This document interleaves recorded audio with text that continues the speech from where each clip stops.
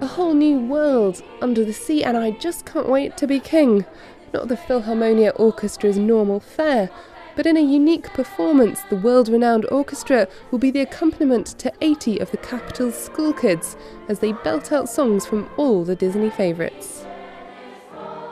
Well, I think, particularly for young children, it's important that experiences in classical music performance are both educational and fun for them. But it's something I think they'll look back on all their lives, and they'll talk about it. Perhaps if they have children, they'll talk about it to their children.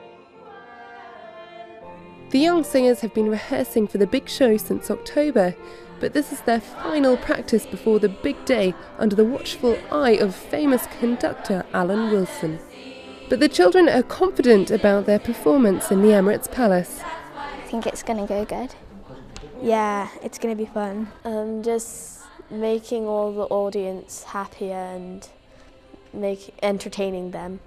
I've learned that we've always got to look at the conductor and we have to breathe before we hold a long note. We've been doing songs from Disney and stuff. It's been amazing.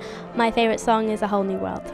I've been learning about mostly all the Disney songs there is.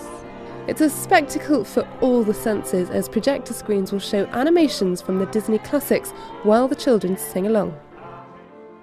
To see young children performing to a very high standard with an amazing world-class orchestra, it's a joyous occasion, absolutely joyous.